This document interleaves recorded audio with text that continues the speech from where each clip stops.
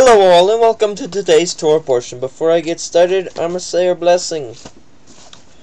Blessed art thou, Adonai, King of the universe, who gave us the Torah of truth, this everlasting life in our midst.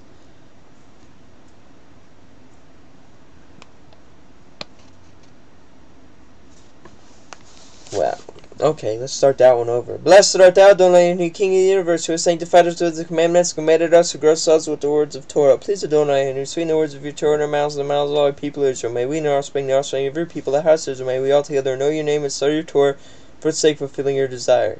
Blessed you, Adonai, who teaches Torah to his people Israel. Blessed you, Adonai, King of the universe, who chose us from all the nations and gave us the Torah. Blessed you, Adonai, giver of Torah. May Adonai bless you and keep watch over you. May Adonai make his presence to you and on you, may be kind to you. May Adonai bestow favor on you and grant you peace. Today is the first read of Emor, or Emor, which is say.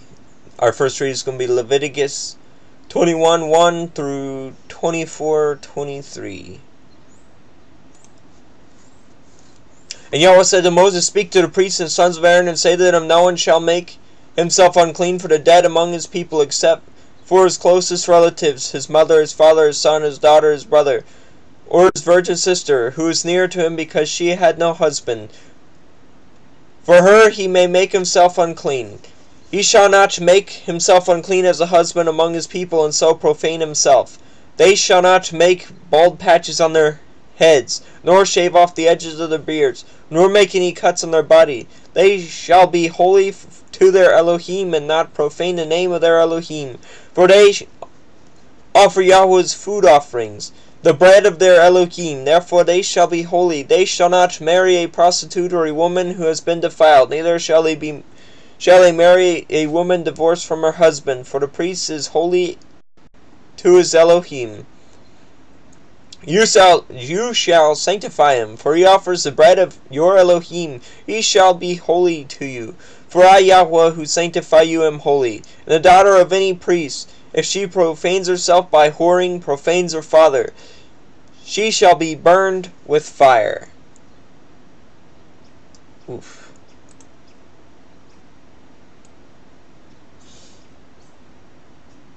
Come on, go down. The priest who is chief among his brothers, on whose head the anointing oil is poured, or has been consecrated to wear the garment, shall not let the hair of his head hang loose, nor tear his clothes.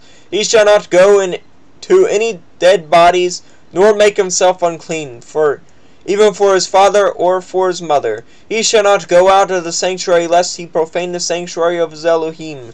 For the consecration of the anointing oil of his Elohim is on him. I am Yahweh.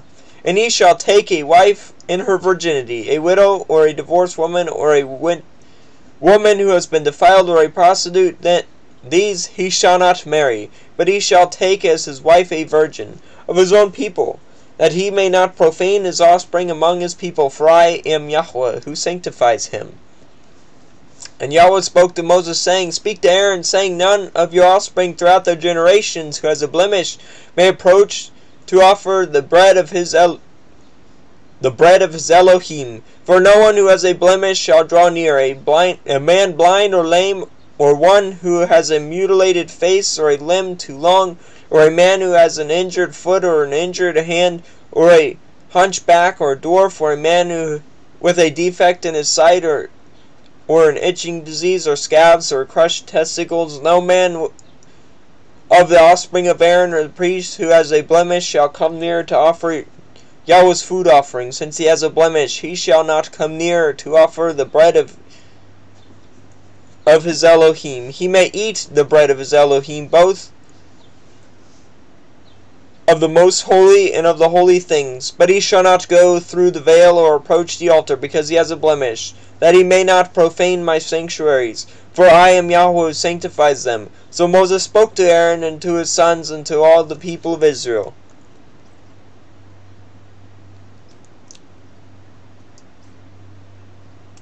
And Yahweh spoke to Moses, saying, Speak to Aaron and his sons, so that they abstain from the holy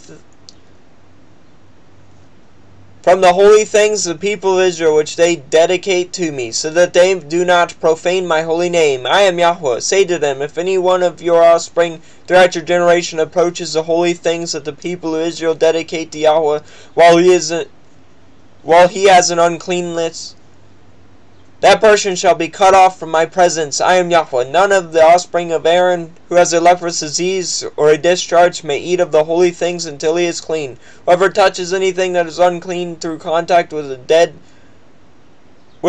or a man who has an emission of semen, and whoever touches a swarming thing by which he may be made unclean, or a person from whom he may take uncleanness, whatever his uncleanness may be, the person who touches such a thing shall be unclean until the evening, and shall not eat of the holy things unless he has bathed his body in water. When the sun goes down he shall be clean, and afterwards he may eat of the holy things, because they are his food. He shall not eat what dies of itself or is torn by beasts, and he shall so make himself unclean by it. I am Yahweh. They shall therefore keep my charge, lest they bear sin for it, and die thereby when they profane it. I am Yahweh, who sanctifies them.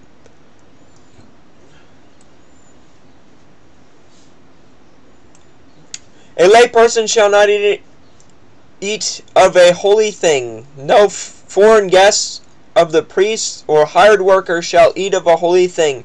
But if a priest buys a slave as his property for money, the slave may eat of it, and anyone born in his house may eat of his food.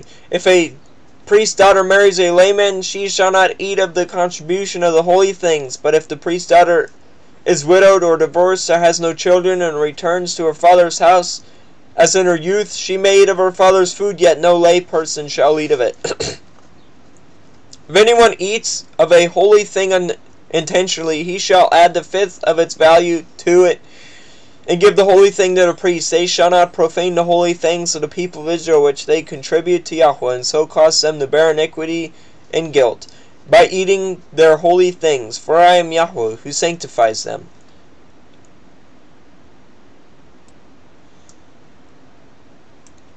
And Yahweh spoke to Moses, saying, Speak to Aaron and his sons and all the people of Israel, and say to them, When any one of the house of Israel or sojourners in Israel present a burnt offering as his offering for any of their vows or freewill offerings that they offer to Yahweh, if it is to be accepted for you, it shall be a male without blemish, of the bulls or the sheep or the goats.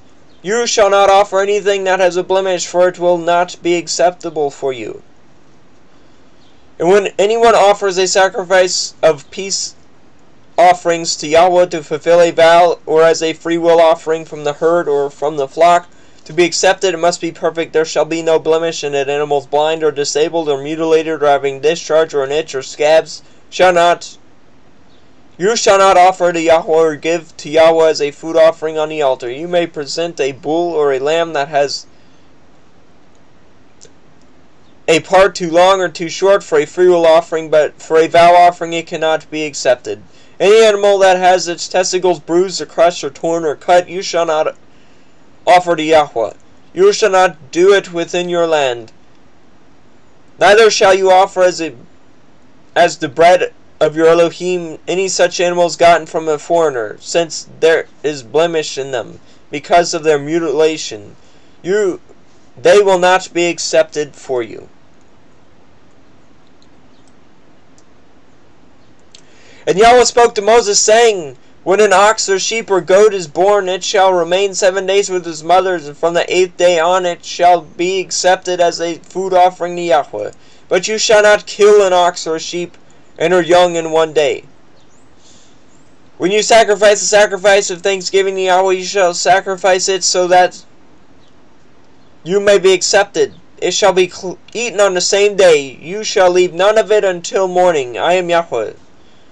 So you shall keep my commandments and do them. I am Yahweh. And you shall not profane my holy name, that I may sacrifice among the people of Israel. I am Yahweh, who sanctifies you, who brought you out of the land of Egypt to be your Elohim. I am Yahweh. Yahweh spoke to Moses, saying, Speak to the people of Israel, and say to them, These are the appointed feasts of Yahweh, that you shall proclaim as holy convocations They are my appointed feasts. 6 days shall work be done, but on the 7th day is a Sabbath of solemn rest, a holy convocation. You shall do no work. It is a Sabbath to Yahweh in all your dwelling places. These are appointed feasts of Yahweh, the holy convocations which you shall proclaim at the time appointed for them. In the 1st month, on the 14th day of the month at twilight, is Yahweh's Passover, and on the 14th day of the month, day of the same month, is the feast of unleavened bread to Yahweh. For 7 days you shall eat unleavened bread, and on the 1st day you shall have a holy convocation. You shall not do any ordinary work, but you shall present a food offering to Yahweh for 7 days. On the 7th day it is a holy convocation. You shall do no ordinary work.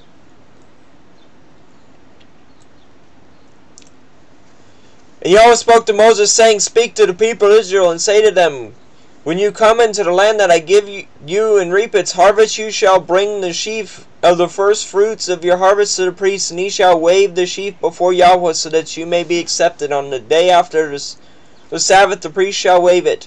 And on the day when you wave the sheaf, you shall offer a male lamb 1 year old without blemish, as a burnt offering to Yahweh. And the grain offering with it shall be 2/10 of an ephah of fine flour mixed with oil, a food offering to Yahweh with a pleasing aroma.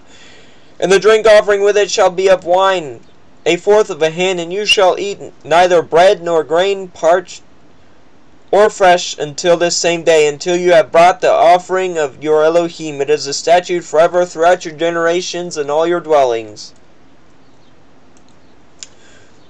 You shall count 7 full weeks from the day after the Sabbath, from the day that you brought the sheaf of the wave offering. You shall count 50 days to the day after the 7th Sabbath, and you shall present a grain offering of the new grain to Yahweh. You shall bring from your dwelling places 2 loaves of bread to be waved, made of 2/10 of an ephah, and they shall be of fine flour, and they shall be baked with leaven, as first fruits to Yahweh. And you shall present the bread with the bread, 7 lambs 1 year old without blemish, and 1 bull from the herd, and 2 rams. They shall be burnt offering to Yahweh, and with their grain offering and their drink offering and food offering with a pleasing aroma to Yahweh. And you shall offer 1 male goat for a sin offering, and 2 male lambs 1 year old as a sacrifice of peace offerings. And the priest shall wave them with the bread of the first fruits as a wave offering before Yahweh, and the 2 lambs. They shall be made holy to Yahweh for the priests. And you shall make a proclamation on the same day. You shall hold a holy convocation, and you shall not do any work, for it is a statute forever in all your dwelling places throughout your generations.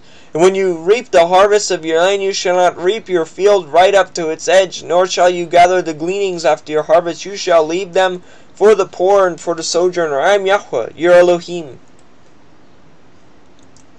And Yahweh spoke to Moses, saying, Speak to the people of Israel, saying, In the 7th month, on the 1st day of the month, you shall observe a day of solemn rest, a memorial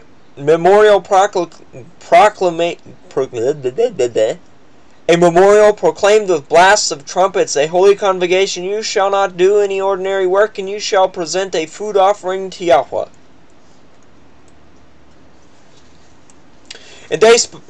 And Yahweh spoke to Moses, saying, Now on the 10th day of this 7th month is the day of atonement. It shall be for you a time of holy convocation, and you shall afflict yourselves, and present a food offering to Yahweh. And you shall not do any work on that day, for it is a day of atonement, to make atonement for you before Yahweh your Elohim. For whoever is not afflicted on that day will be cut off from his people, and whoever does any work on that day, that person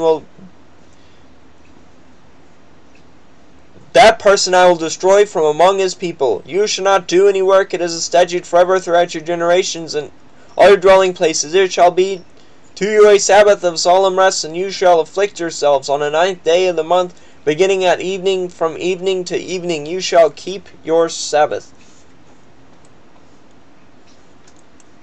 And Yahweh spoke to Moses, saying, Speak to the people of Israel, saying, On the 15th day of this month, and for 7 days is the feast of booths to Yahweh.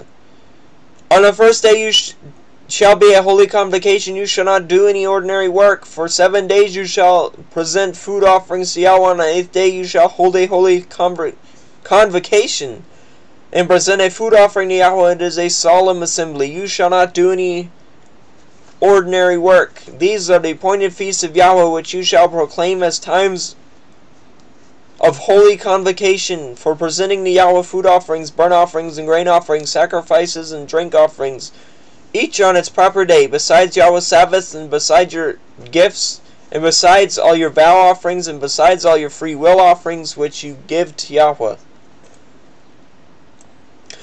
On the 15th day of the 7th month, when you have gathered in the produce of your land, you shall celebrate the feast of Yahweh 7 days. On the first day shall be a solemn rest, and on the 8th day shall be a solemn rest. And you shall take on the first day the fruit of splendid trees, branches of palm trees, and boughs of leafy trees, willow of the brook, and you shall rejoice before Yahweh your Elohim 7 days. You shall celebrate it as a feast to Yahweh for 7 days in the year. It is a statute forever throughout all your generations. You shall celebrate it in the 7th month. You shall dwell in booths for 7 days.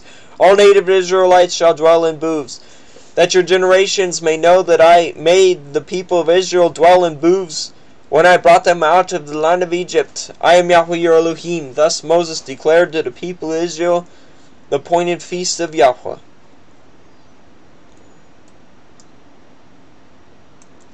Yahweh spoke to Moses, saying, command the people of Israel to bring you pure oil from beaten olives for the lamp, that I light may be kept burning regularly. Outside the veil of the testimony in the tent of meeting, Aaron shall arrange it from evening to morning before Yahweh regularly. It is a statute forever throughout your generations. Ye shall arrange the lamps on the lampstand of pure gold before Yahweh regularly. You shall take fine flour and bake 12 loaves from it. 2/10 of an ephah shall be each loaf. And you shall set them in 2 piles, 6 in a pile on the table of pure gold before Yahweh. And you shall put pure frankincense on each pile, that it may go with the bread as a memorial portion, as a food offering to Yahweh. Every Sabbath day Aaron shall arrange it before Yahweh regularly. It is from the people of Israel as a covenant forever. It shall be for Aaron and his sons, and they shall eat it in a holy place, since it is for him a most holy portion out of Yahweh's food offerings, a perpetual due. Now an Israelite woman's son, whose father was an Egyptian, went out from among the people of Israel, and the Israelite woman's son and a man of Israel fought in the camp, and the Israelite woman's son blasphemed the name and cursed. And they brought him to Moses. His mother's name was Shelomith, the daughter of Dibri, the tribe of Dan, and they put him in custody till the will of Yahweh should be clear to them. Then Yahweh spoke to Moses, saying, bring out of the camp the one who cursed, and let all who hear him lay their hands on his head, and let all the congregation stone him. And speak to the people of Israel, saying, whoever curses his Elohim shall bear his sin. Whoever blasphemes the name of Elohim shall surely be put to death. All the congregation shall stone him, the sojourners as well as native. When he blasphemes the name, shall be put to death.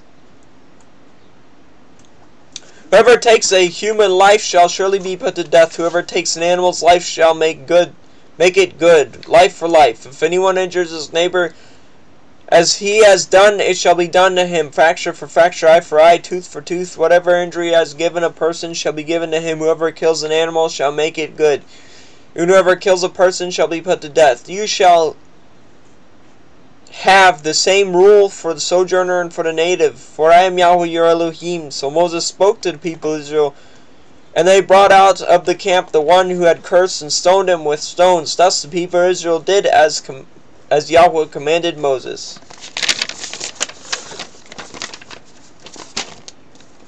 Blessed art thou, Adonai, new King of the universe, who gives the Torah of truth to everlasting life in our midst. Blessed art thou, Adonai, give the Torah Brukat Adonai, ni malach halom, asher natan lenu teremet ve'shalom netabet tikinu Brukat Adonai, natin ha-Torah. Hope you guys have a great night and a fantastic tomorrow.